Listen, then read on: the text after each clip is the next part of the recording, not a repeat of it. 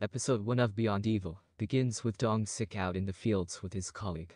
Shining a flashlight, he calls out in fear as Dong-sik races over to investigate. Buried in the ground are two skeletal hands clasped together, belonging to a murder victim. We then cut back to the 14th October 2000 as a young woman named Yu Yin plays the piano in church. Her twin brother is actually Dong-sik. He's busy playing guitar at a live cafe though, but he's called out for singing out of tune and scaring off the customers. To make matters worse, he's told that his sister will always outshine him. While he leaves, Yu Yin receives a message from someone telling her to meet outside. In the middle of the night, she creeps off down a long pathway. Isolated, it turns out she's not alone as strange screaming picks up from a distance. All the lights shut off, prompting her to hurry off down the road. Night turns to day and the camera pans across this field to show the girl tied down with pink ribbons around her ankles and wrists. Back home, her mother heads outside to pick up the paper. Only, she finds all of Yu Yin's fingers laid out on the side. It's a grim opening, and one that immediately introduces us to Dream City Manju. Time passes, 20 years to be precise, and Dong-sik is now a police officer. He's called to the scene of a game of Go, Stop, finding himself pulled about by the various different women. Eventually Dong-sik snaps, and decides to arrest them all for gambling and betting. The officers at the station aren't exactly happy, especially as this means clocking in extra hours after their shift. While all the officers bicker and try to convince Dong-sik otherwise, a new man arrives at the scene. Complete with a flashy car and a positive attitude, Inspector Han Ju-won prepares to work after having been transferred to this law firm. He's early too, although Station Chief Yung Cheolman is having trouble with his computer. The other officers begin to discuss this newbie's arrival, including how his father is actually the superintendent back at the head office. Ju-won catches a glimpse of Dong-sik's know-how, and make a reference of his impressive knowledge regarding the law. He's pretty impressed, although he remains silent while leaving that day. Ju-won heads off to visit his father who warns him that he needs to lay low given what's happened in the past. The next day, Ju-won arrives, and speaks to Dong-sik as the pair officially introduce themselves to each other. Only, he rejects Dong-sik's handshake, claiming he doesn't like physical contact. Inside the station tensions continue as Ju-won calls Dong-sik a nutcase. Chief Nam decides to team them up to make them start liking one another. Begrudgingly, the pair head out on patrol together, with Ju-won disapprovingly wiping down the surfaces with wet wipes. The pair immediately start bickering, with Dong-sik taking personal reports on his phone. This first report comes in the form of Bang Woo-chil. He's a 74-year-old with advanced dementia. Together, they find Mr. Bang out in the fields. Unfortunately, Ju-won introduces himself as a police officer, and it caused Mr. Bang to begin freaking out. Together, the pair hold the man down and bring him back home. Dong-sik and Ju-won head back to the office, where they clean themselves up. There, they tease the newbie and claim he has mysophobia, which is a fear of germs. Despite his reservations and hesitation, Ju-won shows up at the team meal at Manyang Butcher's shop, where Jae happens to be. Together, they discuss Ju-won's father and his rank.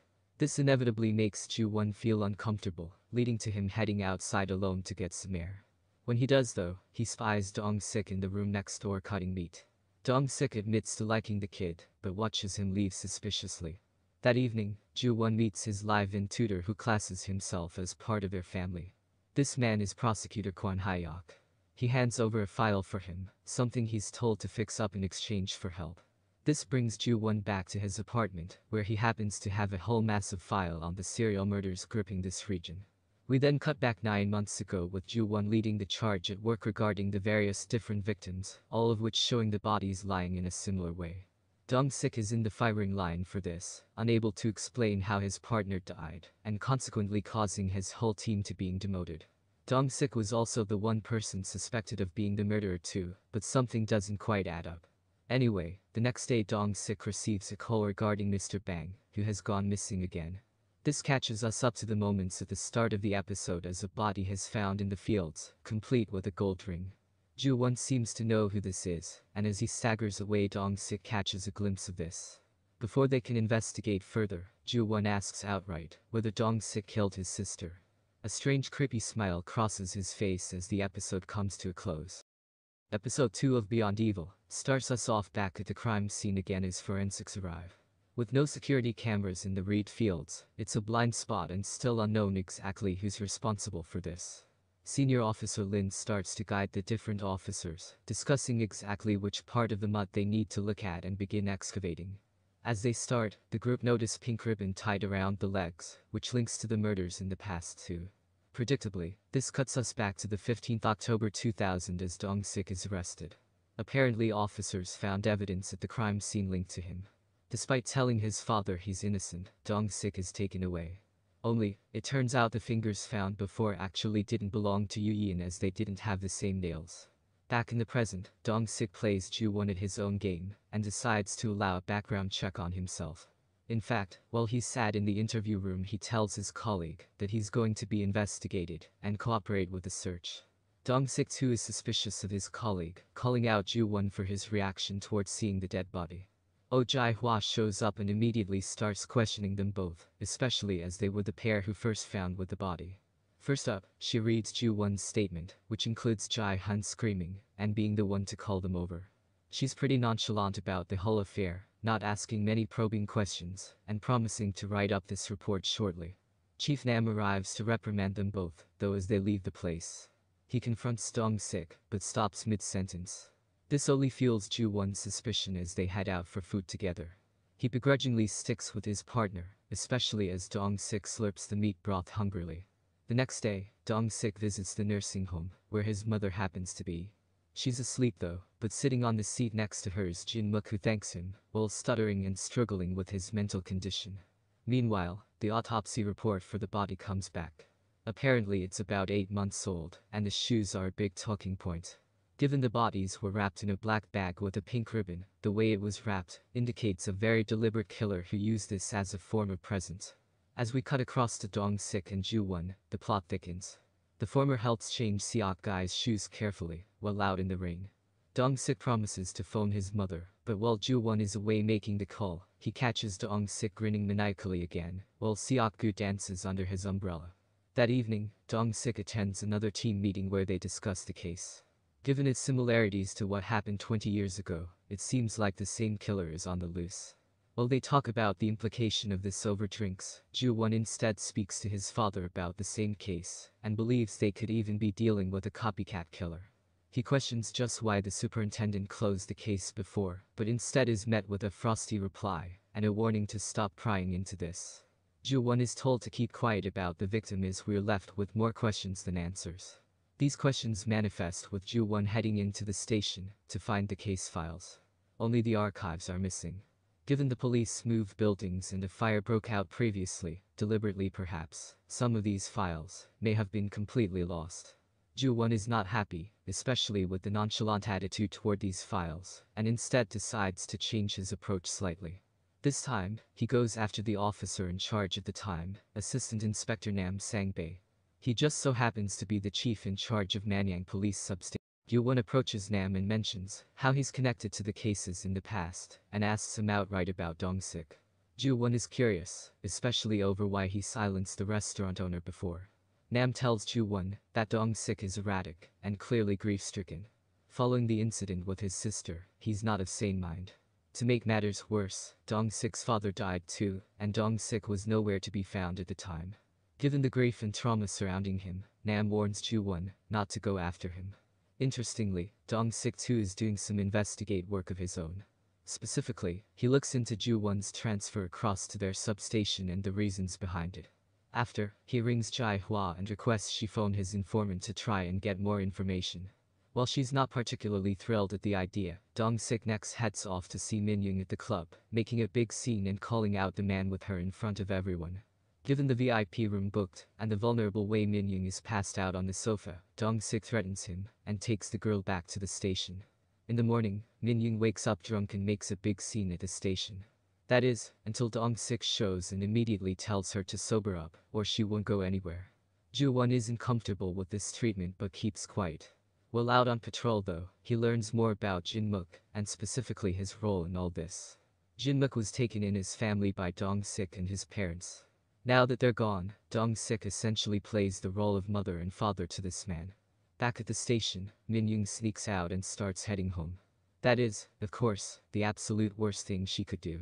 A smile crosses her face, as if she knows the assailant, as the next scene shows her tied up on the ground. The police team, though remain unaware of this, waiting for her, while at the butcher shop having another team meal. Chief Nam leads the charge and toasts them all toward finding the man, or woman, responsible and bringing them to justice. While they drink, Dong-sik is deep in thought. Specifically, he's thinking about the missing files from work. Well, these files weren't burnt after all. As Dong-sik heads into his basement, he happens to have them all up across the wall in a tapestry of questions that remain unanswered. In the morning, Ju-won shows up at Dong-sik's house, ready to investigate the local area. Specifically, he wants to get a better understanding of the area. Dong-sik sees through this, though, and eventually the two end up in a standoff. Dong-sik suddenly changes his cool and calm demeanor and starts sobbing. On the table nearby are 10 fingers, all cut off and severed. These belong to Min-young, as we soon see, as Ju-won watches his colleague sob incredulously at what's happened. Only, the final scene of the episode cuts back in time to show the identity of the man in a black hooded jacket. It's Dong-sik. What could this mean? Episode 3 of Beyond Evil begins with Chief Nam speaking to Jin-mook, trying to reassure him after Min-young's fingers were found at the crime scene. Jin-mook, however, continues to mention how he lined everything up. This could be a crucial clue, so we'll stick with that. Meanwhile, various different officers at the station and Yu-jae at the butcher shop find themselves struggling with this news. Among those is Ju-won, who receives a message from Jae-hwa telling him to be at the station by 3 p.m. for questioning. Dong-sik heads back to the archives and tells Ying-ja to leave.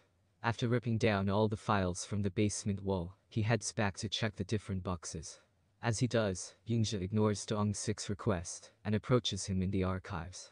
He asks Dong-sik about Min-young and whether he's the one responsible for what happened to her.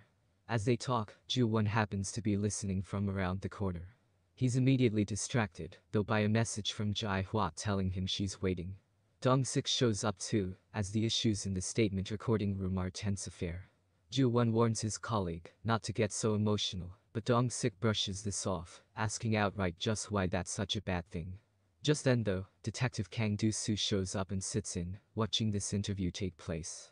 Dong-sik has an alibi until 11 p.m. on the night in question. He left the substation around that time with Jae-hwa. Ju-won isn't comfortable with this, especially given the intimate closeness between the detectives. He likens it to a family, and believes none of them would actually rat out their own. He's particularly suspicious of Dong-sik, being the first one to find both victims, both now and 20 years ago. Dong-sik chuckles incredulously, and turns it around to him, when Ju-won tries to leave the room. He challenges the man, staring him in the face, while asking Jae-hwa whether Ju-won has an alibi for the night in question.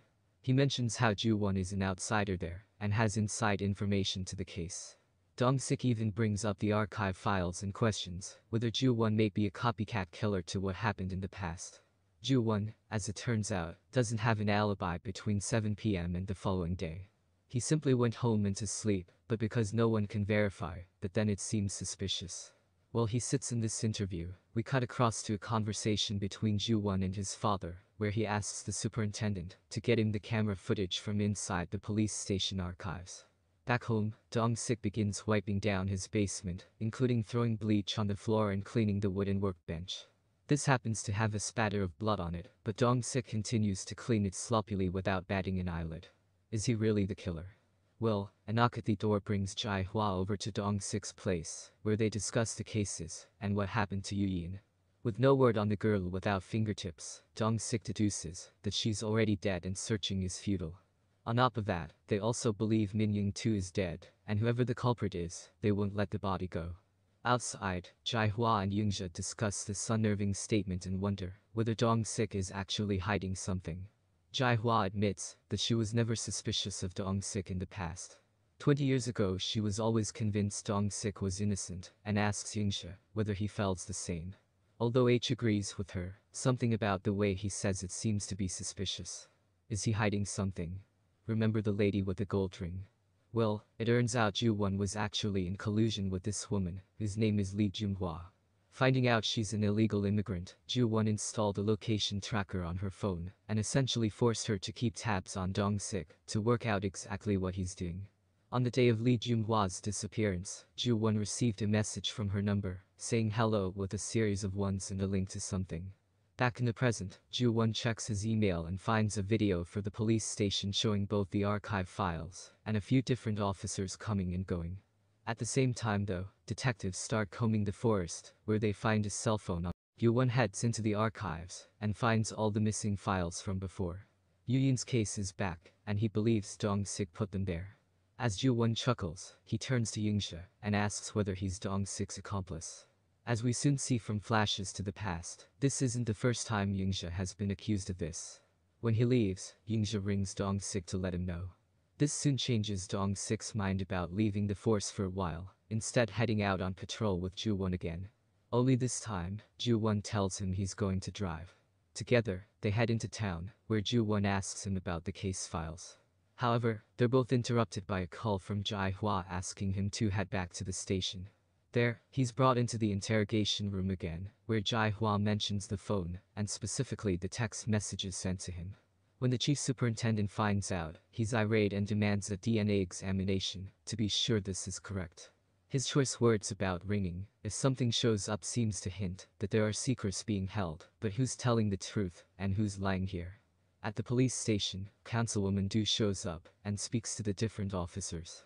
She makes Ying-sha uncomfortable, especially given this woman happens to be his mother. As he escorts her outside, he mentions Chang Jin, and warns her never to join hands with him.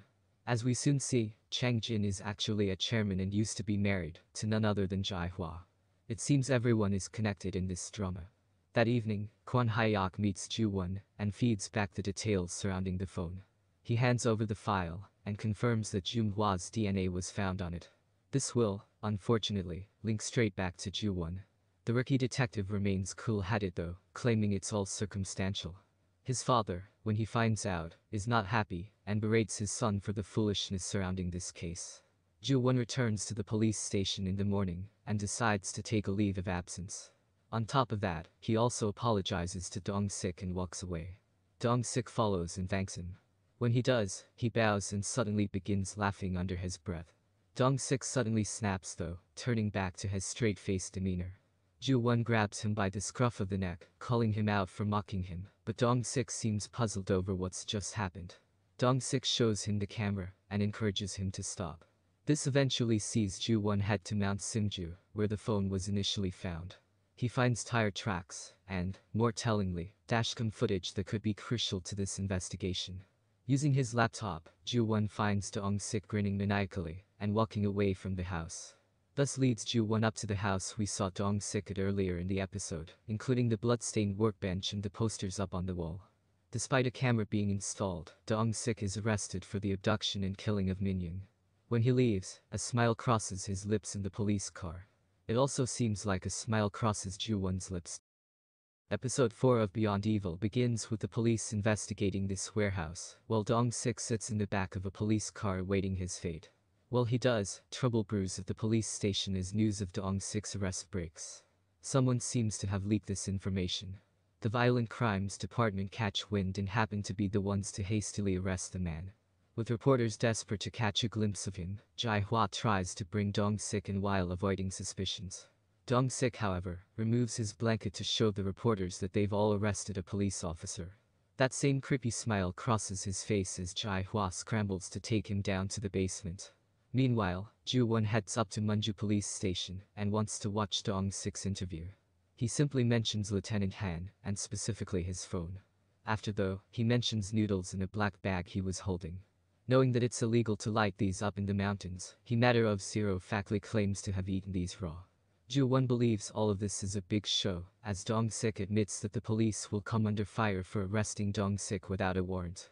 He continued to repeat the same mantra about noodles, claiming he went hiking to clear his head, something that doesn't deviate from his usual routine.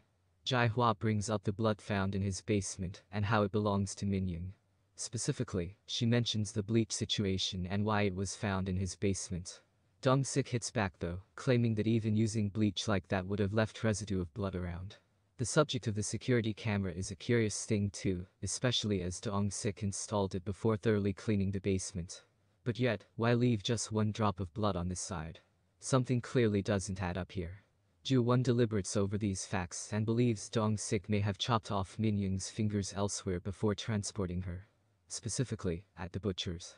A search warrant is issued and police swarm the area. On the back of this, Ju-won finds himself pelted with eggs by Jae. He's obvious not happy about her shop being searched. She claims Dong-sik is innocent and that Ju-won is doing all of this just to put a show on. Just before he leaves, Ju-won tells her that he'll figure out all the secrets being held, even if that means investigating her too. At the substation, Ju-won returns and starts washing the egg off his uniform. While he does, Chief Nam shows and confirms that he's not approved his leave of absence and as such, needs to continue working. Outside, Jae-hoon hoses down Ju-won's car for him. He claims there's something he doesn't know and immediately snaps.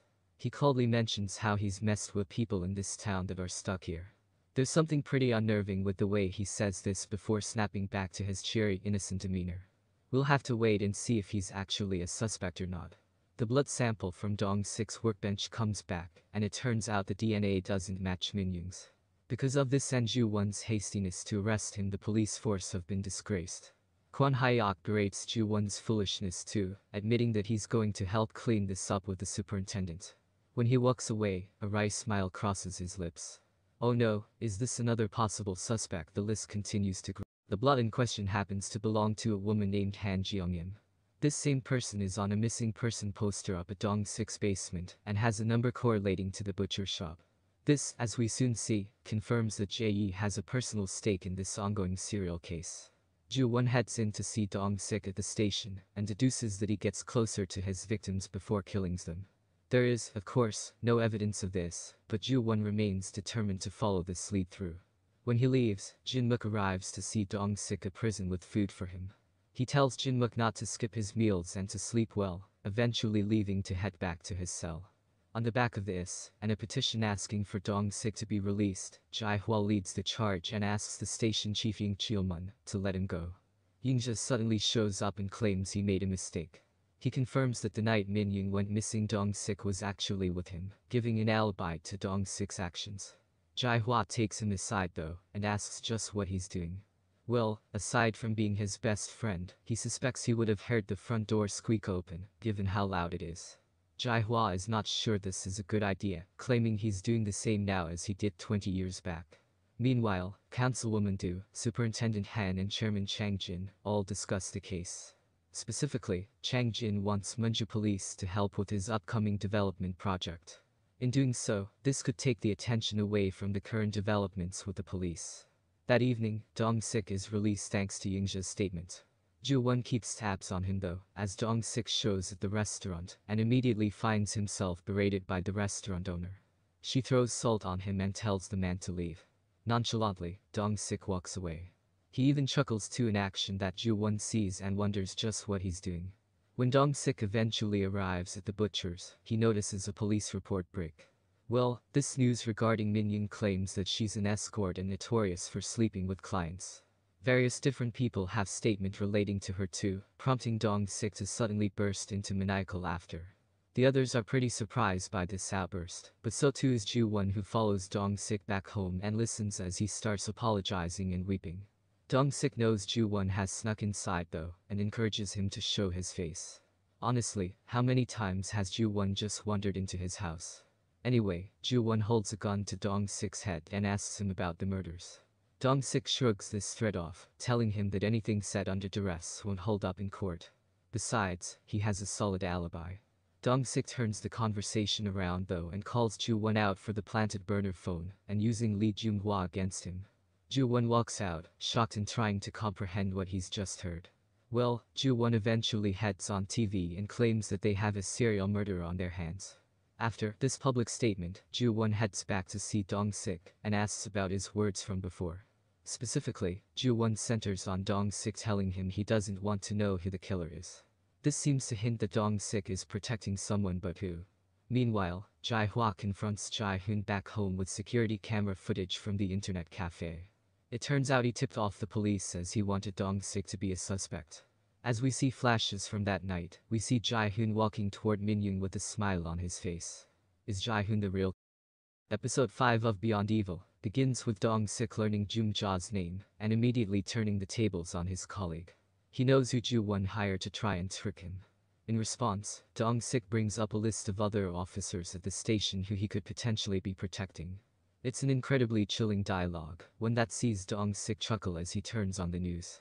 The chief superintendent apologizes to the public for his son's words, bowing and taking responsibility for it.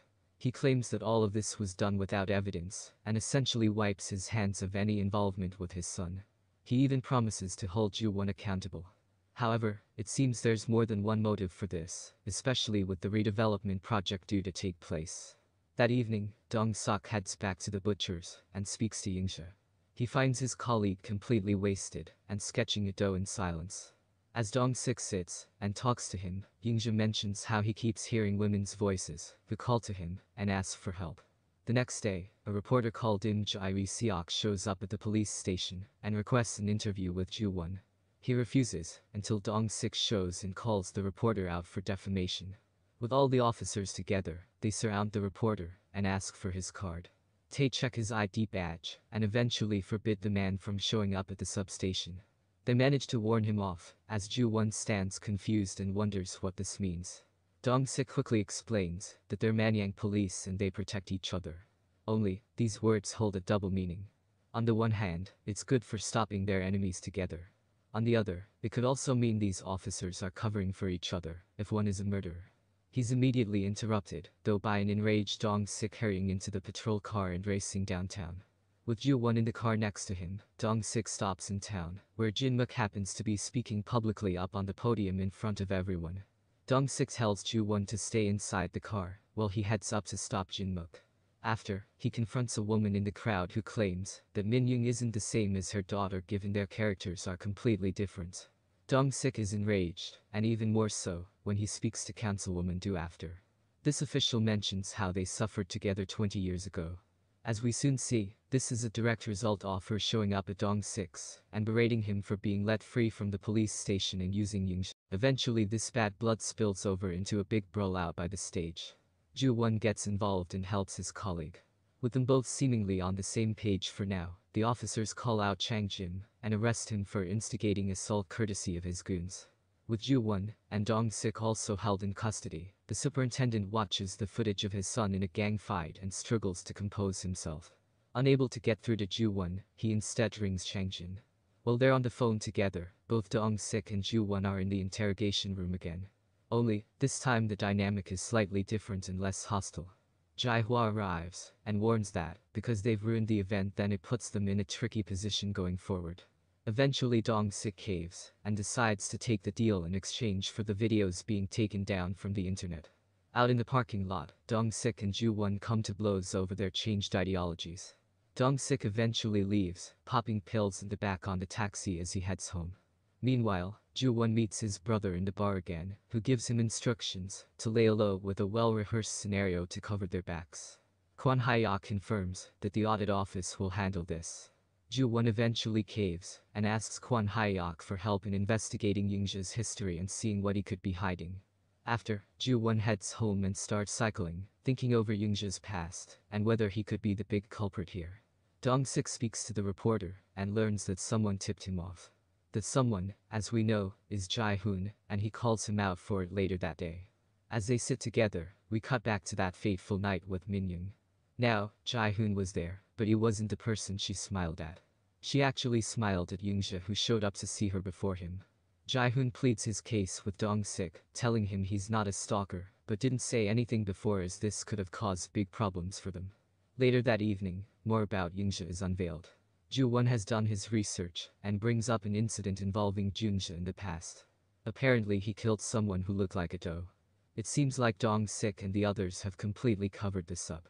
Dong-sik loses his patience, asking Ju-won outright where his evidence is that links all of this together. There's none, of course, beyond the hunches that Ju-won has. As the two stand face to face, Ju-won admits everything about the sting operation and wants to catch the culprit and bring them to justice. We then cut back to the night with Min-young, where Jin-muk happens to be standing, watching everything transpire from afar. Oh no, is this another suspect? Episode 6 of Beyond Evil begins with Jin-muk making food and showing up at the police station while counting. Jae-hwa shows to greet him though, taking the kimchi from the man while he walks away. At the substation he does the same thing, dropping off kimchi for them and counting. Jae-hoon struggles to hold back tears as Jin-muk leaves. It turns out his counting is actually due with the number of people he's met deliberating, hinting that he's trying to give himself an alibi over his actions. We then cut to October 23, 2020, the night Min-young went missing. On the way home she was messaging Yingxia and told him she's going home. Jae-hoon apparently had some business to attend to after leaving the police station, while Dong-sik decided against finding Min-young. In his pocket, however, are Min-young's keys. He pops some pills and rings her, with the girl saved in his phone as Dong-sik's love forever. He reminds her she left the keys at the substation as she hangs up on him. Yingxia is there to greet her. He offers to take Min-young home, while both Jin-muk and Jae-hoon happen to be there. Jin-muk overhears Min-young calling him creepy and claiming he gives her goosebumps. He races off, hiding inside his shop as we cut to various different scenes of him tying Min-young down and chopping. Whether this is just a vision or actually true though remains to be seen. Meanwhile, Dong-sik and Ju-won reconvene their conversation in the basement. Only, Jin-muk asks for Ju-won's phone number. Instead, Dong-sik hands the phone over to him. He wants to meet Ju-won, bringing them both over to his house to find out what's up. Jin-muk wants Ju-won to investigate the case, especially upon news that he's a really good detective. Although he agrees to do so, Dong-sik takes him aside and asks quite what he's doing. Dong-sik doesn't want him investigating for some reason, but Ju-won instead turns it around, believing that Jae-hwa may have been the one Dong-sik is covering for. Furthermore, he also brings up the police station issue, including how the footage was erased during the times he had back in to drop off the files. Ju-won does eventually start investigating, taking Jin-muk's statement. It all becomes too much for Dong-sik though, who walks away. Ju-won uses this statement and starts to piece together what happened that night. It turns out Min-young made it back home, but Jae-hoon arrived and knocked on the door, asking for her to show. Chief Nam too is looking about while Dong-sik seems to have intentionally missed off heading back to the store with Jin-muk. But why? Well, it seems like all of Min-young's possessions are still in order save for a few seemingly unconnected items. A washcloth, towel and her cell phone are all missing. The investigation continues and Ju-won arrives to see Jae-yi, who also confirms these items were missing, given she usually tied the towel in a bow in the bathroom. After thanking her for help, Ju-won deliberates over key moments in this audio transcript, including Dong-sik asking about the missing item. Yingxia continues to crack, hearing voices and wondering what may be up with him. He remains convinced that Dong-sik isn't a culprit, but his mother cuts him off before he can tell her why. When Yingxia leaves, having been approved a period of absence by her, Chang Jin arrives out the shadows and asks that very same question, asking what he knows. However, Du demands he hand over the dashcam footage, hinting that he too is aware of what's happening here. There are secrets everywhere it seems. Ju-won continues to investigate, which leads him to Chief Nam yet again. The times he entered the security room seem to correlate with him deleting the footage from the computers. After making sure Ju-won's phone isn't recording, he admits the truth. Dong-sik stole case documents from the record room that were over 20 years old relating to his sister's disappearance. Nam told him to replace them, and then deleted the footage. He apparently did so, to protect his junior officers. Ju-won though is not convinced this is the true version of events. It seems Nam is hiding something big, especially when Dong-sik too questions him in private, and tells the chief he never asked the man to delete the footage from the hallway and records room. At the police station, Jae-hwa receives dashcam footage which is also leaked online too, incriminating Jae-hoon. Unfortunately this immediately sees the Violent Crimes Division arrive to arrest him. Well, he's taken away. Dong-sik shows, and tells Jae-hoon he should come clean, and reveal everything that's happened. Dong-sik then rushes straight to the archives room, trying in vain to contact Yingxia. A very nervous Jae-hoon is interviewed, and he admits that Yingxia was the person who took Min-young home that night. As everything starts to come unraveled, Chief Nam tells Jae-hwa to take Dong-sik away. While they're sat eating dinner together with Jae-yi, Jin-muk shows up looking pretty suspicious. Dong-sik immediately heads outside, walking away from the butcher's shop. When he does, he looks down at something inside a chest of drawers during a point-of-view shot. Just like that, there's a ping on the phone. We then cut to Ju-won who suddenly receives that same update from Min-young's phone. Ju-won charges up to the butcher's, where Jin-muk happens to have received a message on his phone reading, "Dad, please let me out." This message was sent today, at 10:22 p.m. Episode 7 of Beyond Evil begins 3 years ago on November 21, 2017. Dong-sik happens to be on a stakeout with Inspector Lee Sang-yeob. They discuss the various different victims, and how one of them happens to be his family member. Dong-sik is shocked, believing Sang-yeop to be a liability as they continue to try and catch a man named Jai-ho. In fact, Sang-yeop even suggests they plant evidence. Dong-sik doesn't want to hear this and eventually tells him not to make a single move. Only, he absolutely does. Sang-yeop leaves and races after Jai-ho, their suspect, who takes off down the road. Dong-sik follows in hot pursuit, where he finds bloodied clothes in a flaming bin. He also hears 2 gunshots too, as Sang-yeop falls out the building and collapses on the ground. As he bleeds out, Dong-sik phones an ambulance, while his colleague tells him he needs to go after Jai-ho. And go after him he does. Dong-sik is blinded by rage and shoots the man, knocking him out the building and eventually putting handcuffs on him. As he does, Jai-ho smiles and tells Dong-sik all of this was self-defense.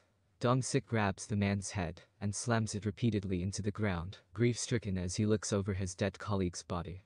Now we're back in the present as we see Dong-sik outside with Min-young's phone. He was the one to write the text messages to Jin-muk.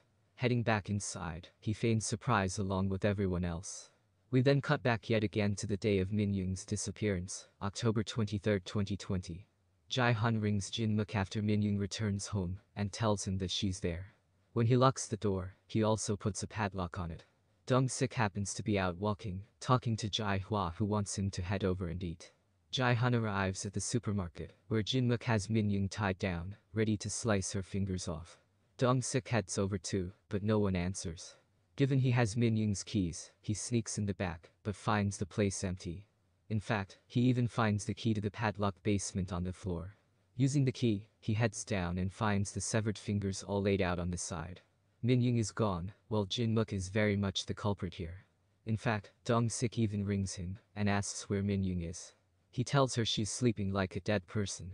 It now seems like we found our killer. Dong-sik finds Min-young's cell phone hidden in a Tupperware box deep in the kimchi Jin-muk has been making outside. This fabricating of evidence linked to the moments with Sang-yeop early on are what drive Dong-sik to lie and actually find evidence to use against Jin-muk. He also takes the fingers too, laying them out in front of the supermarket in order to incriminate Jin-muk. Back in the present, Dong-sik and Ju-won are told that Jin-muk remembered something from that night. As Dong-sik shows up, suspicion crosses his face as he looks at this man whom he believes is the killer. Jin-muk tells him Jae doesn't have an alibi, and this brings them back over again.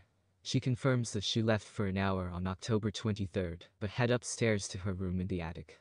Meanwhile, Jae-hoon is freed thanks to Young-ja turning himself in. He claims not to be innocent, especially being the last person to see Min-young alive. Councilwoman Do is beside herself with rage, telling her son to stop being so stupid. Dong-sik shows up though, and tells Young-ja he's definitely not a suspect, thanks to the texts he's been sending. Just like that, another message comes in from Min-young's phone. Dong-sik shows up at Jin-muk's house and eyes him suspiciously. On his way to head up and check the phone, Jae happens to arrive first, replacing the phone with a map. Alone at the trial, he speaks to Jae about Jin-muk and reveals that he's the serial murderer. In the morning, Ju-won shows up with the warrant for Jae's butcher shop. This time she's not so angry about it, although Ju-won remains suspicious of her. In private, his investigation with Kwon Hyok brings up nothing out the ordinary when he runs a background check on her. What does raise suspicions, however, is Ju-won searching the CCTV footage from that night. This brings him to a utility pole, which just so happens to be overlooking the supermarket from a distance. The footage itself has been completely erased. Later that night, Jin-muk heads over to see Jae at the butcher's shop. He fingers one of the knives on the table before eventually walking away. When he does, Jae scrambles to shut the door. Only, he leaves behind a hairpin he stashed inside some meat. He tells her to follow him down to the reed field in a bid to free her mother. Jae phones Dong-sik and tells her she's on her way to find her mother. As she mentions the reed fields, Jae finds a gravestone. Meanwhile, Ju-won heads up to Jin-muk's house where he and Dong-sik catch Jin-muk checking bags full of different items in the ground. Ju-won brandishes some handcuffs and tells Jin-muk his life is completely finished. Episode 8 of Beyond Evil begins with Jin-muk being taken to the police station. Only, the road to arrest him has been anything but easy. Ju-won handcuffs himself to Dong-sik until the latter finally reveals Jin-muk is the one responsible. In the wake of our killer being taken away, Ju-won is approached by a woman claiming to be Bang Ju-seon's sister. She frantically asks him about the fingers, but Ju-won doesn't have any answers. In the morning, the superintendent watches the news carefully and decides to interfere with the investigation. Specifically, he wants him transferred across to his jurisdiction. Kwan Hyok shows up and reveals that the bodies they found were both choked out, which seems to link to being the same killer. The body out in the reed fields is definitely confirmed to be Jung Hwa too, and for now, they decide to set out and protect Ju-won as best they can. Well, Dong-sik isn't protected, especially when he finds out these girls may well have been killed by suffocation and major organ failure. Jin-mook buried his victims underground in bags so they slowly died. Eventually Jin-mook gives up the location of Min-young, who's brought to the station and cremated. Jae-hoon is beside himself with grief and eventually collapses on the ground in shock. Jin-mook requests to speak to Dong-sik personally, bringing this angry officer back into the interrogation room. He completely ignores Jin-mook though, focusing on the computer, especially given they need to type and follow Korean laws. As Dong-sik starts to load up the report, Jin-mook claims that Min-young was a noisy wench, and he had enough. Now we cut back in time and see him choking out all of his victims. Dong-sik eventually turns the tables and asks about Jin-mook's past. Specifically, how Min-young wasn't actually his real daughter. Flashes from the past come back as Min-young decides to get a paternity test. This causes Jin-mook to launch himself across the table and straight at Dong-sik's throat. Ju-won is shocked and eventually decides to book a period of absence. At the same time, Young-ja draws his deer at home on the sketch pad. While he does, his mother shows and suggests he draw Min-young. After a big fight with his mother, Young-ja does receive some good news from Jae, who phones and congratulates him for his good work. Ju-won catches up with Dong-sik and questions his attitude. He especially wants to know why he wasn't enraged after what happened. Dong-sik shrugs it off though, and claims being angry doesn't get you anywhere. Eventually Ju-won admits that he's down by the docks, right where Dong-sik is, because he's trying to find Min-young's birth mother. Apparently she was an associate of Jung Hwa too, and given she was in the same line of business, it gives Jin-mook a reason for killing. Dong-sik and Ju-won eventually head back to the police station and ask Jin-mook about the events from that night. Specifically, they show a paternity test showing that he's definitely not Min-young's father. Jin-mook is shocked, and even more so when he finds out Mi-hai didn't actually die that day. What these two are doing is illegal of course, but it's also done so to rile up Jin-mook and make him talk. This seems to do the trick, as Jin-mook eventually admits that he didn't kill Yu-yin all those years ago. He does, however, know where the victims are buried. He suddenly leans forward and whispers to Dong-sik, telling him he knows he's the one who put the fingers out the front of the supermarket. Despite this chilling statement, Jin-mook gives up the location Jae's back garden. When police arrive and begin excavating, they find skeletal remains along with Jae's mother's hairpin. Although they haven't done a DNA test, all the skeletal remains point toward the victims being in their 30s and 40s. None of them are Yu-yin. Unfortunately, there's still no closure for Dong-sik yet. Even worse, word reaches Dong-sik and Ju-won from the prison cell holding Jin-mook. He's dead, with blood lining the floor and the walls. Up on the wall, however, is a message claiming he didn't kill you. Episode 9 of Beyond Evil begins with Ju-won admitting his part in the sting operation. He gives his statement, including an impassioned plea, to punish him for his role in all this. With the investigation closed for now, Ju-won instead goes completely off the grid. Dong-sik meanwhile watches old footage of Jin-mook. As he does, he realizes there may well be a clue underground, prompting Dong-sik to smash up the floor with a sledgehammer. He's haunted by what's happened in the past, and desperate for closure. With Jin-mook dead now, it seems he's not going to find it. The day draws on and Dong-sik heads out on patrol with Jae-hoon. Together, they uncover another gambling run and a touch of deja vu to the first episode. And just like that chapter, Dong-sik brings the ladies in for questioning. Ju-won returns too, and introduces himself to the others.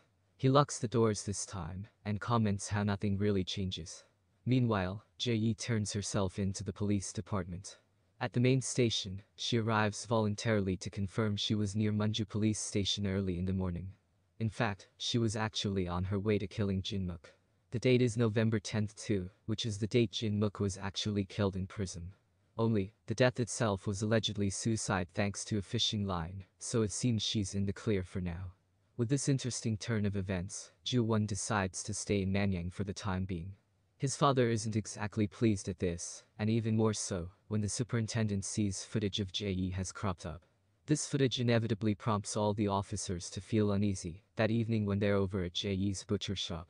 As they all sit down to eat, Jai-hwa asks Dong-sik outright whether he was aware of Jae arriving at the station. He smirks, telling her it would be great if he did, because he'd killed Jin-mook himself. On the back of this, Dong-sik shows the others the footage of Jin-mook and, specifically, the segments involving him casually mentioning construction. This could be a clue, but then again it may not be. Either way, Yingja is the one who may have uncovered something. Given Jin-mook's desire to bury his victims, Dong-sik tries to work out if the site in general is at his hideout. One thing leads to another, and the group head down to the farmland and begin a wide search, digging frantically to try and find any possible bodies. While they dig, it's Jae-hoon who once again uncovers a skeleton. This is enough for Chang-jin to be brought to the station for questioning. He claims he can't remember Jin-mook. While Jai-hwa interviews him, a text message comes in confirming more bodies have been found. Unfortunately, none of them seem to be in their 20s, so it doesn't seem like Yoo-in is there. In a cruel sense of irony, Jin-mook's will confirms that Dong-sik gets to take over all of his property. Dong-sik visits his mother in hospital and hears her talking about construction work and the boiler. She immediately starts acting hysterically, claiming her children are shivering with cold. On the back of this statement, Dong-sik immediately heads into his basement and checks near the boiler. Inside the wall he finds Yoo-in's ring and realizes, to his shock, that she was there this whole time. Meanwhile, Ju-won follows Chief Nam as he shows up at the butcher's.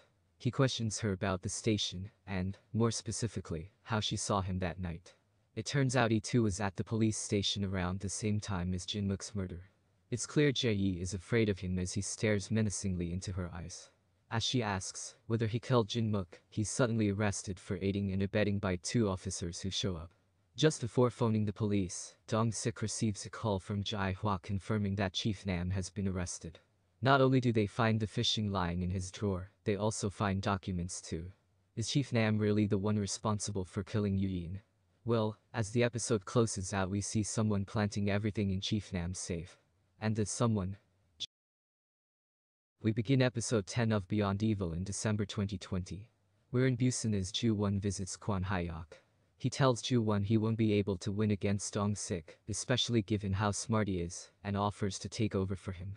Ju-won, however, rejects this and instead decides he'll just have to be reborn. Heading down to the docks, he notices Jae cutting fish. However, Chief Nam arrives trying to find her. Jae sees him approach and quickly leaves. Ju-won sees the chief from afar and immediately looks suspicious. When he heads back to his hotel room, Ju-won receives a message confirming they have footage of Chief Nam. This happens to be the moments from the night Jin-mook died. Meanwhile, the police officers arrive at Dong-sik's basement and begin taking photos and examining the crime scene. Dong-sik, however, is back at the police station talking to Chief Nam. With tears in his eyes, he talks about how the hope of finding his daughter alive has completely vanished. It's a harrowing and heart-wrenching conversation, one that sees Dong-sik eventually push back Nam's sympathetic hand. He looks at his boss and asks Nam about Jin-mook's suicide. Specifically, he asks outright whether he's the one responsible. He claims he's not, as Dong-sik leaves. Back at the butcher's, Jae starts making food for everyone as footage from the offices comes in, courtesy of Jai-hwa. It's still not clear who planted the evidence. For them anyway, we know it's Ju-won, but it also means this officer is trying to attract attention and cause a scene. As Dong-sik watches the CCTV footage of the station, he notices Ju-won watching the camera and smiling, instantly realizing what this means. Dong-sik shows up at Ju-won's place and asks him about the fishing line. However, Ju-won turns it around and reminds him of his earlier statement, Manyang people stick together. Well, Ju-won brings up the various different people who could be responsible, including Jae and the chief. Dong-sik's home and family ties with all the officers seem to have blinded him, at least according to Ju-won anyway. Meanwhile, Yoonja finds himself struggling. As he stands in the bathroom, he sees visions of Yoo-in, demanding she stick around. However, she does turn and walk away, allowing Yoonja to breathe a sigh of relief.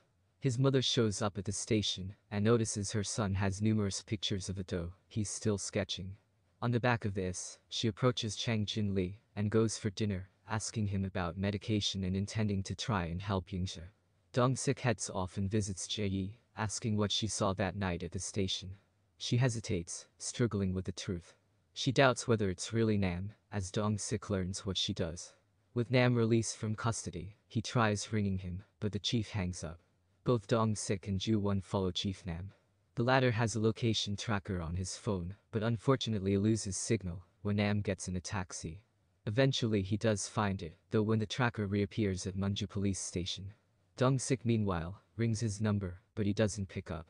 This search obviously brings Ju-won before Kai-hwan, who sits in the car with Ju-won and begs him to stop investigating. Given it's a closed case, he tells Ju-won to stop prying so much into this. Well, that's not suspicious. Meanwhile, Dong-sik receives some damning news from forensics. It turns out Yu-yin's neck wasn't actually broken, so she wasn't strangled. In fact, the bone breaks and fractures seem to hint toward being run over multiple times.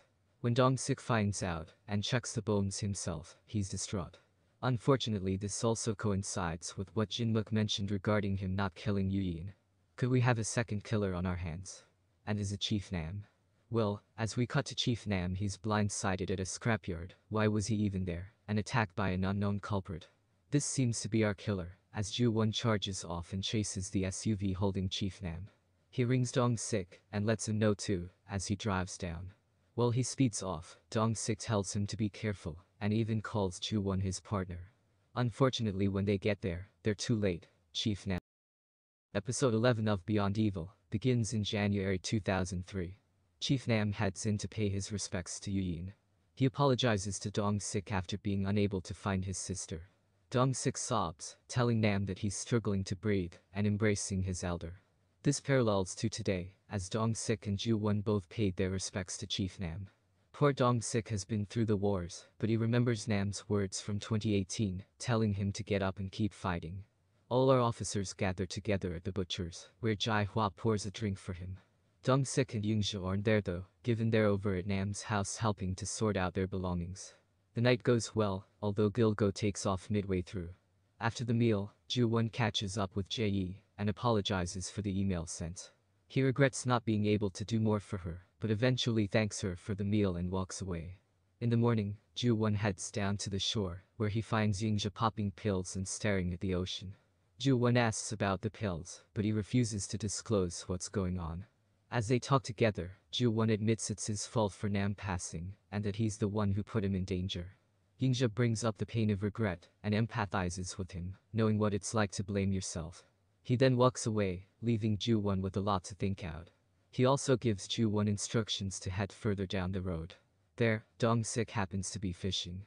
He asks for the detective's help, determined to try and solve Nam's murder. As they talk, Ju-won brings up the two most likely suspects, Kwang-young and Gil-go. Unfortunately, both of them lied about heading to the station to see a friend, which makes them very suspicious. Deciding to get back to basics, the team work together to track down both officers and figure out what they may be hiding. Jae eventually tracks down Kwang-young at the station. He's talking to a shadowy man in the hallway. He seems to receive some bad news though, prompting him to double over in despair. It turns out he's there regarding an interview, but it was bad news. This explains what he was up to. Meanwhile, Young-ja starts to trace the call logs at the station and realizes that one links to the chief superintendent. When his mother calls, fussing over him and making plans, Young-ja becomes impatient and eventually throws his pills in the bin. Speaking of which, Ju-won heads back to see his father at his office. It turns out Gil-go asked to speak to him that night regarding the serial murders. Apparently he made a delivery that night too, under instructions from the superintendent. That man, of course, being Ju-won's father. According to Kai-hwan though, he has no knowledge of this at all. In fact, Nam then came over and visited the boss afterwards, asking about Gil-go. He mentions the forensics report, asking if he got rid of it 21 years ago. Kai-hwan eventually confronted him, telling Nam to leave. However, something doesn't add up here. In the hallway he pretended not to know who Gil-go was, but of course that's a lie. Kai-hwan brushes this accusation aside, claiming not to know what this forensic report is. Ju-won feeds the news back to Dong-sik though, who receives more news about Gil-go. Apparently that night no parking signs were placed in front of the police station to make sure dashcam footage didn't pick up the culprit. On top of that, Gil-go also visited Nam that night. The group corner Gil-go and demand the truth. He eventually tells them he head into the station that night because he was concerned for Nam's well-being. Once at the cell, Nam mentions the forensics report from 21 years ago, the same one we've been hearing about. The forensics came back clean, as it seems like someone cleaned the guitar pick perfectly. Because of this, Nam then went after Dong-sik. In fact, they literally arrested Dong-sik just because the pick belonged to him.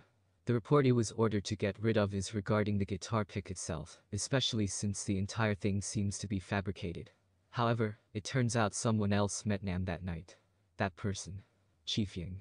He not only told Gil-go to be careful that night, he also threatened Gil-go too, telling him to be quiet if he wants to live. In the station, Nam questioned Ying and asked outright whether he was responsible for the fishing line incident. Apparently they talked about the good old days. Only, Ju-won is wise to this, and had Nam's words translated. It turns out the conversation was actually regarding Jin-muk and asking whether Nam was next in line to be killed. And now we see the truth. The camera pans out to show Chang Jin examining footage on his computer.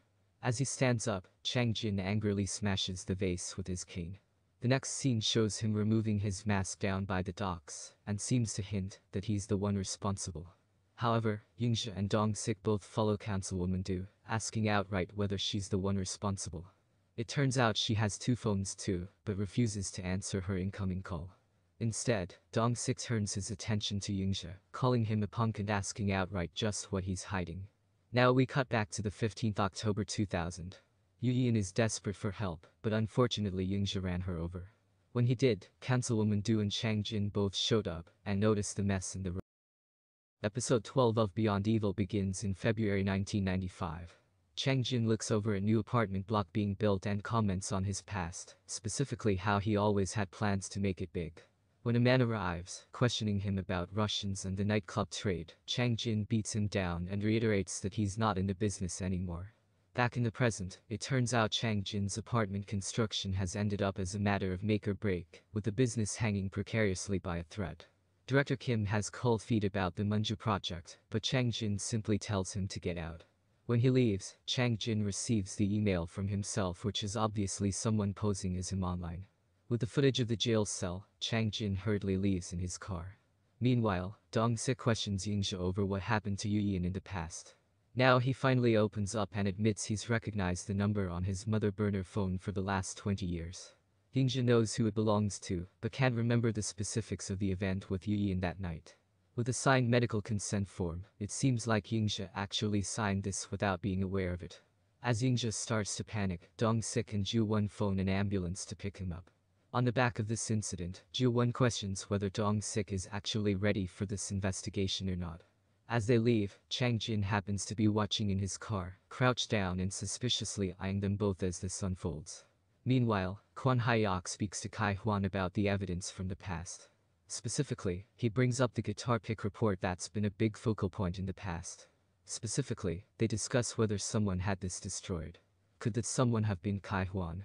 Well, if he is responsible, he has one heck of a poker face and doesn't let on. This report seems to be what links Jin-muk and Chief Nam's deaths together too, with Dong-sik believing that it could be the guitar pick itself that's cause for concern here. It seems like someone planted the guitar pick next to the dead body. The attention soon turns to indiscretions from that night, including a new security camera installed across the way. Interestingly, that building is owned by JL Construction. JL Construction then links back to Chang Jin. This certainly holds weight, especially when Dong-sik notices a familiar registration plate on a car nearby. This, of course, matches Chang Jin's vehicle from the night before. Now they realize that Chang Jin is involved. Well, Councilwoman Du arrives with her prize bodyguard Oh-bok, who waits outside the room. Du confirms to him that Yingzhe can't remember anything from that night, and reassures him that their secret is safe for now. As the attention turns to the burner phone, we cut back in time to the day Sang-bae died.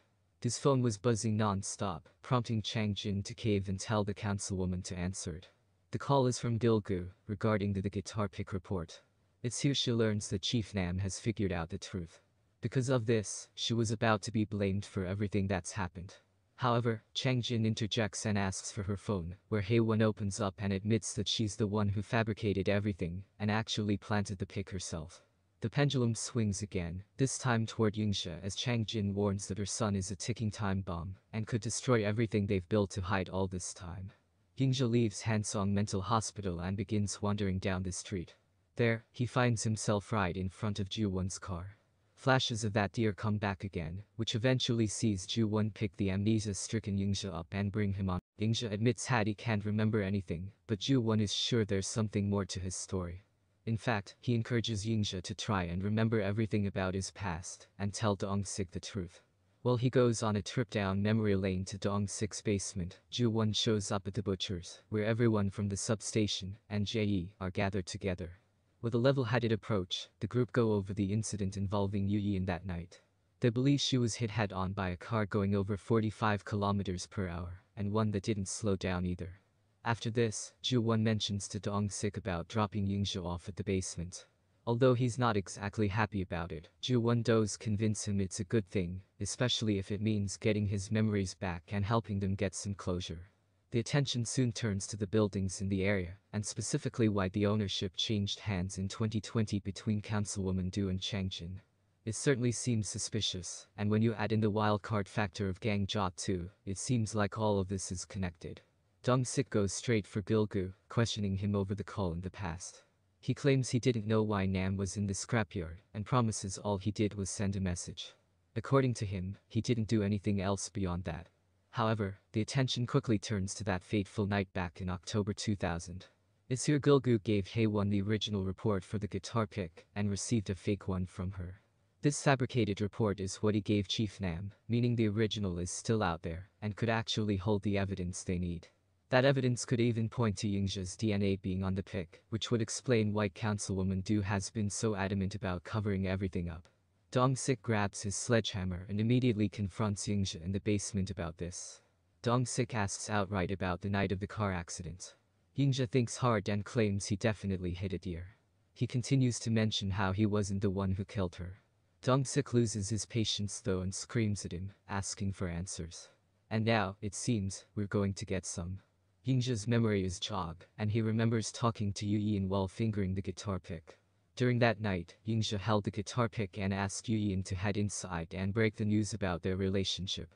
Instead, Yu-yin brings up the burner phone and what her mother is hiding, telling him she should come clean. As Yu-yin starts walking away, Yingzha heads inside and pops some pills, drinking alcohol to obscure his inhibitions. Unfortunately, in his drunken state, Yingzha decided to drive off in search of Yu-yin. Only, Yu-yin happened to be on the floor already collapsed. Yingzha slammed on the brakes, but it was too late. He ran her over completely and dropped the pick on the floor. With Yingzha distraught and with tears streaming down his face, Dong-sik phones Ju-won and invites him over. Ju-won is determined to apprehend Yingzha and see justice, but Dong-sik is not so sure this is the right move. In fact, midway through talking about trust, they're interrupted by an emergency message. Ju-won's father has now become the most important person in the police force, thanks to a new promotion. As Dong-sik claps and bows before shock Ju-won, we jump back in time once more. This time we see a car plow straight into Yu-yin and knock her down. The driver of said car. None other than Superintendent Kai. Episode 13 of Beyond Evil begins on the 14th October 2000. Kai Hwan arrives to see Councilwoman Du and Chang Jin. Both of them are drinking, but he's not in the mood to join them. At least not to begin with anyway. Not wanting to seem too rude, Du eventually convinces him to have one drink with them. While they sit together, Chang Jin admits that he likes Jai Hua and wants to marry her. Back in the present, Jai Hua watches from afar as Chang Jin shows up at the parking lot. He watches Kai Hwan leave in his car, struggling to speak to him. He's mad they're not together, and after cursing in Russian, Jai Hua decides to check her ex's phone log. Meanwhile, the big revelation about a second car being involved in Yu-yin's murder rings true. Yingzha confirms as much, and that seems to be why Dong-sik didn't kill him that night. He confessed to killing the girl, but not to actually running her down while she's standing. Right on the back of this, the terrible threesome are now prime suspects it seems, especially when Jai Hua pulls up Chang Jin's phone records. Chang Jin has been in contact with the superintendent and Haewon too. Now it becomes clear to these detectives that the superintendent is the real ringleader involved in all this, meaning Ju-won is in a difficult position given that's his father. Ju-won outright admits her doesn't trust anyone, and right now, he's not so sure what to believe. Meanwhile, Yingzha heads home and speaks to his mother, admitting that he remembers everything from that night. Du gave money to Chang Jin to help clean up the mess. This explains why he showed up at the crime scene, and why Du is indebted to him. She used the pretense of their business to essentially blackmail him into showing up. After sending Yu Yin to a mental institute, he left Chang Jin at the crime scene to deal with Yu Yin. But did he really? That remains to be seen. Back in the present, it turns out Dong Sik has kept Yingzhe alive to find out who really killed Yu Yin.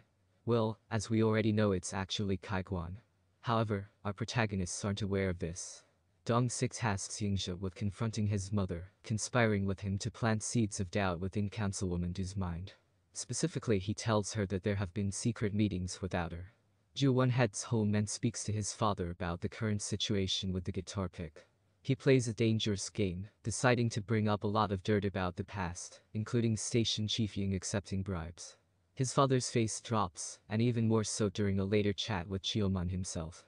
Under Kai Huan's orders, he was told to destroy the CCTV footage from the night Jin Mook was killed. Only, he didn't. Despite Kai Huan deciding to use Nam as a scapegoat to take the fall, in reality Ying played Kai Huan and kept filming from the cell. Chang Jin had in that night and handed over the wire to make Jin Mook commit suicide. All of this was then sent by email to CHANG0 Jin by Chioman. Meanwhile, Ju-won and Dong Sik talk outside the station about his father being involved. In fact, Dong Sik asks outright if he's going to be okay. It's a big moment for their relationship, including the trust they now feel for one another after everything they've been through. Ju-won eventually decides to talk to that reporter from earlier in the season. He goes one step further too, and decides to give him a tip-off about bribery inside the police station. Meanwhile, Kai Huan asks to meet Dong Sik personally. When the latter shows up, he offers Dong Sik a job. It's a pretty big curveball, and one that sees Dong Sik transferred to internal investigations. He's also going to be working directly with Kai Huan. Holding out his hand, Dong Sik deliberates over whether to shake it or not. We then cut forward a week later.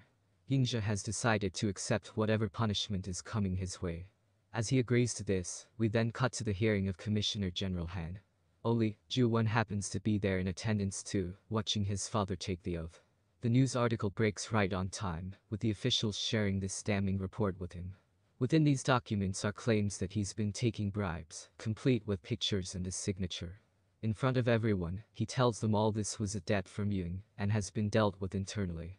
Now Ju-won realizes that his father is definitely deceptive and going to get away scot-free. Dong Sik suddenly shows up with his badge though, confirming he's part of Kai Huan's team, and asks to be let in. He immediately brings up an arrest without a warrant issue. Storming across the room, he grabs Ju-won and arrests him in front of everyone for what happened with Junhua. As handcuffs are put on him, the pair turn simultaneously and look toward Kai Huan, as the episode comes to. Episode 14 of Beyond Evil begins on the 15th October 2000. Kai Huan heads home and confronts his wife, and Ju-won's mother. He takes out his frustrations on her, and tells her to stay in a mental institute until she dies. As nurses arrive to take her away, Kai Huan promises to keep Ju-won safe. Now we cut back, and see Ju-won in handcuffs. It turns out it was actually Ju-won's idea all along. Given Kai Huan strives for perfection, seeing his son like this will catch Kai Huan completely off guard. Dong Sik warned Ju-won before this, that it could destroy and ruin his reputation. Ju-won doesn't care. Dong Sik eventually told Ju-won to remain silent while this investigation is going on. Back in the present and predictably Ju-won does no such thing. In the police station he speaks up, and admits to the charges he faces. With little other choice, Dong Sik makes the decision to suspend Ju-won from his role. In fact, Ju-won heads straight for Kai Huan's office, and admits that he's in trouble. His father simply tells him to leave. Meanwhile, Yingzhe and his mother meet Chang Jin in the middle of the night. They question him over killing Jin Mook, and now the truth is revealed. It turns out while Chang Jin was moving Yu Yin's car, Jin Mook snuck out the bushes and grabbed the dead body of Yu Yin, burying her in Dong Sik's basement. As he says the words, Yingzhe shows off his phone, which is currently on a call to Dong Sik. He's been listening this whole time. Just before Chang Jin is taken away, he mentions a secret that he and Hae-won shared together. Her face turns ghostly white as she's clearly hiding something. Quite what though, remains to be seen. Chang Jin is brought in for questioning regarding his confessions on the phone. Given he was hypothetical, he's not completely incriminated for now. However, he does start squirming when he's asked about the construction trade and his ties to both Councilwoman Du and Kai Huan. Dong Sik listens from the other room intently, and realizes that this trio have known each other for 21 years. For now, Chang Jin is let go, but Ying follows him outside. He pats the man on the shoulder and chuckles, telling Chang Jin he'll be seeing him soon. As Chang Jin takes the keys back for his car, he receives a message reading 1 hour later, which is in reference to the past incident with Kai Huan and the drinking. In his car, Dong-sik hails Chang Jin, who tries speeding away and losing him. Jai Hua is there for the ride, and this unfortunately leads to the pair crashing in the middle of the intersection. It's not a bad crash, but it is enough to stop them in their tracks. Meanwhile, Jie follows Kai Huan, but gets stopped at a DUI station along the way. This chase was all Ju Won's idea too, as he orchestrated the meet between Chang Jin and Kai Huan. As they step into the latter's car, they begin talking.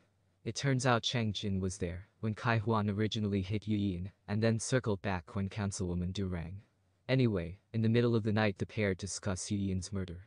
It turns out he's actually bugged Kai Huan's car, and listens to everything as Chang Jin and Kai Huan discuss taking care of Ying like they did Chief Nam. Just before they leave, Chang Jin tells Kai Huan not to answer any calls from Councilwoman Du and to keep things between them. To complicate matters, Jin Muk even saw him hit Yu Yin too. As rain pours down outside, Ju Won leaves his car and walks purposefully up toward Kai Huan and Chang. Episode 15 of Beyond Evil begins with Ju Won learning the truth about his father. He hurriedly leaves his car, snatching up a golf club and walking purposefully through the rain. The reason for this comes from more of the conversation left out last episode. It turns out Kai Huan called his son pathetic and admitted that he would get rid of him if he ended up as a mistake. It's a horrible thing to say about your own flesh and blood, and something that sees Ju Won snap. As he stands in the rain, he starts chuckling, a defense mechanism to handle the pain similar to that used by Dong-sik earlier in the season. Ju Won heads over to Dong-sik's place, devastated by what he's just heard. Silently, he plays the audio footage he's captured from the car. Ju Won grabs Dong-sik's shoulder and promises to find him and use himself as bait to trap his own father. Ju Won pleads with Dong-sik to help stop this, dropping to his knees and pleading, deciding to be tormented. We then skip forward in time slightly. Councilwoman Du decides against quitting the mayorship and greedily settles on pushing her career forward. Yingzhe confronts her though, until the truth about the deer comes clear. When Yingzhe was younger, he used to lock the kid in his father's deer farm. This despicable woman decided to wipe her hands of Yingzhe and disregard herself as his mother. As she walks away, Yingzhe is left shocked. Dong-sik messages Ju Won and invites him out to eat. The respect these two have for each other now, compared to the early episodes in the season, is really great to see. The pair eat their noodles. After all, Ju Won needs his strength for that fiery pit he'll be descending down soon, at least according to Dong-sik anyway. Ju Won eventually heads over and confronts his father, playing the audio file to him. Kai Huan strikes the table in anger. With bloodied knuckles he grabs Ju Won by the scruff of his neck and challenges his son. Ju Won has his number though, and strikes a deal to make him Commissioner General. In doing so, that will allow Ju Won to rise up the ranks himself. After shaking hands, Ju Won asks to be reinstated at the station. Only, this is obviously part of that aforementioned trap, given it shows him backpedaling on everything he told the hearing. Ying requests a meeting with Chang Jin down by the docks. With a pipe in hand, and on the back of a particularly unpleasant meeting with Du, he looks set to kill Ying. Only, Dong-sik suddenly shows up and shouts out, "Nice shot." When Chang Jin leaves, Dong-sik informs Ying that he's just saved his life. Well, Ju Won shows up next, and escorts Chang Jin down to the station. There, Ju Won and Dong-sik play good cop bad cop while they investigate Chang Jin. They ask him about that fateful night Jin Muk died, where the truth is revealed. He mentions Councilwoman Du and how he didn't need her, which seems to hint that this pair left her out of their grand plans, at least according to Chang Jin. His mention of Yingzhe being locked up though is enough to spur the officers into action. When they arrive at Du's house, they learn the truth that she's taken him to the institute. News breaks that Kai Huan has now been made the Commissioner General. He's obviously beaming, but Ju Won is ready to strike. Before that though, he receives a message from Ying telling him to meet alone as he has news that can be helpful. The pair split up, with Dong-sik heading for Yingzhe and Ju Won going for Ying. He heads into the building alone, although Jai Hua is not happy with this arrangement and eventually decides to head in.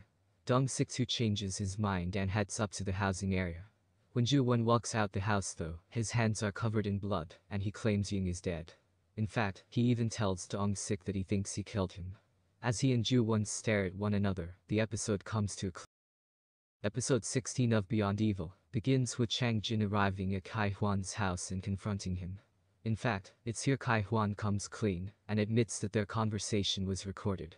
In order to bait Ju-won, they decide to use Ying as their tool. Now we skip forward and see it was Chang Jin who killed Ying. He stabbed the man in the neck and left him in a bloody heap by the bath.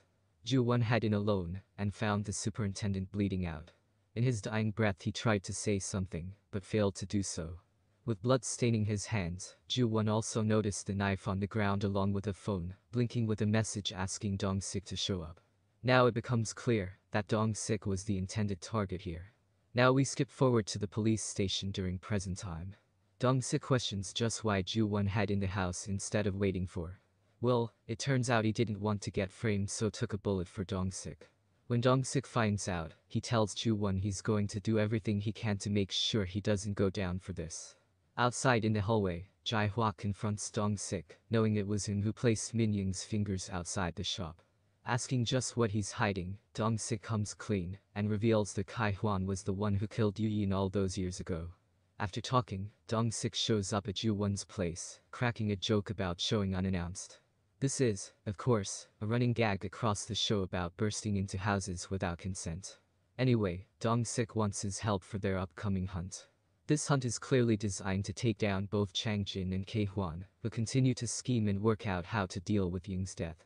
Kai Hwan wants to spin this as a suicide, especially if there's no evidence to back the claims up. Suddenly, Jae-hwa shows up to bring Chang Jin down to the station.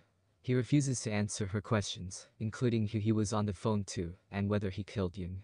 Well, the video footage from the lake shows that he clearly wanted to kill Ying, save for Dong-sik's interjection. In fact, Dong-sik heads down to see Councilwoman Du, talking to her about Chang Jin and their changing fates. Specifically, he mentions how Yu Yin's death has changed everything.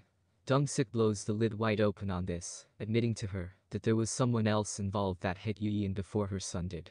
This is enough to spark the flames of doubt, as she hurriedly phones Secretary Chang. Meanwhile, Ju-won arrives at the hospital to help Ying-sha. In fact, Jae-yi happens to be in the ambulance at the time, and they speed away from the hospital before Ju's helpers can get to him. Out in the open, he asks Ying-sha to do the right thing and turn himself in. Instead, he asks Ju-won to arrest him for concealing evidence relating to Yu Yin's death. As everything starts to spiral out of control, Ju-won tells Prosecutor Kwon to let go of the rotten rope he's clinging to. If he's not careful, this is going to snap. With Du in custody, she decides to plead the fifth and remain silent. While she does, Dong-sik chimes in and mentions how Chang Jin and Kai Hwan have both been playing her all this time. He mentions the burner phone, with corroborated evidence from Gil-gu to throw her into the firing line for the incident involving the fake report. Eventually Dong-sik brings the situation round to Jin-muk, who apparently asked for the key to the deer farm, and blackmailed her over the guitar pick. He was the one who put the pick at the crime scene in a bid to frame Ying-sha. In fact, Du knew all about Jin-muk's killings, but was forced to keep quiet all this time. Ying-sha however doesn't seem to be part of this blackmailed web, save for being the one who ran over Yu Yin. When he figures out his own mother covered all this up, he's overcome with grief. Approaching the glass at the station, he apologizes profusely to Dong-sik, but asks for a favor. That favor happens to be Du telling them the truth about Jin-muk and Chief Nam. If the truth is revealed that she's been covering all this up, he promises to slit his own throat.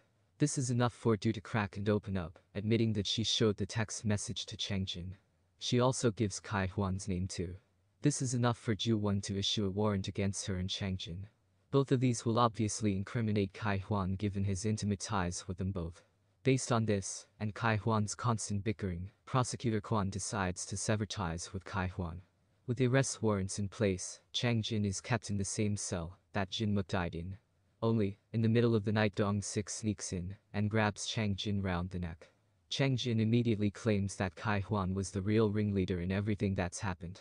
These confessions, coupled with Ju-won's recording, are enough for him to put a gun to his head and contemplate suicide.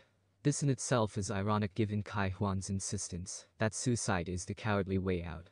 Dong-sik shows up too, setting up a tense standoff between these three characters. Eventually this sees Kai Hwan arrested, kept in handcuffs for his role in all this. With Kai Hwan's face covered, he's escorted out by Jae-hwan. While he leaves, Ju-won decides to quit the force and accept his punishment. Dong-sik refuses to allow this, though and tells him the guilty should be the ones who are punished. Dong-sik turns the tables and decides that Ju-won should arrest him for obstructing the crime scene. If Ju-won doesn't arrest him, Dong-sik will never turn himself in. This is the moment. The moment Ju-won has been waiting for since the first episode. As he puts the handcuffs on, you can see the regret and pain in Ju-won's face. He even bows to his colleague in this really emotional moment. Kai-hwan is given 20 years imprisonment, while councilwoman Du receives 9 years. Yingzha, meanwhile, is given 3 years in jail. Dong-sik has a year in prison with 2 years on probation after. Ju-won, however, is acquitted thanks to his role in stopping the serial murders. We then cut forward to February 2022. Ju-won pays his respects to Yu-yin by her grave and promises to visit her again. Ju-won returns to town, where he finds Jae-yi out with a carton of eggs. She invites him in for food after a quick joke about throwing eggs. Ju-won happens to be working in a juvenile center now, but he's back to pay a visit to everyone. There, he inevitably runs into Dong-sik, who invites Ju-won inside for food. As they say their goodbyes, Dong-sik and Ju-won both exchange smiles. Genuine smiles that hint at a newfound respect from the ending of last episode. What an incredible drama, and an incredible finale too. Beyond Evil bows out with an eye on perfect final episode that wraps everything up and solidifies this Korean drama as one of the best shows of 2021. There are so many standout moments here that it's hard to pick out a few. The show has twisted and turned through this murder mystery in a really gripping and compelling way, but back that up with some incredible character development too. Both Dong-sik and Ju-won have gone through quite the ride over these 16 episodes, with the end shots of this chapter mirroring that scene in episode 1. The only difference here is in the emotion conveyed. This evolving emotion and respect these two detectives have for one another is ultimately what's made the ride up until this point so satisfying. Seeing Ju-won really struggling to arrest Dong-sik, especially given it is exactly what's been driving this character forward all this time, was really heart-wrenching. In fact, this entire scene is enveloped in so much emotion that it's hard not to have tears in your eyes. That's to say nothing of the final shot too, which finally sees Dong-sik and Ju-won at peace regarding what's happened, and finally ready to move forward with their lives. The actual case itself has been just as interesting, though, and seeing the final pieces all come together in the police station was incredibly satisfying. Kai-hwan, Chang-jin and Du all get what they deserve in the end, with Yingzha's lesson ultimately being not to drink and drive. Overall, Beyond Evil has been an amazing drama, and easily one of the best small-screen efforts of 2021. For all those who reached out and recommended I cover this one, thank you. This show has been an incredible watch, and will undoubtedly be a tough one to beat for best drama of 2021.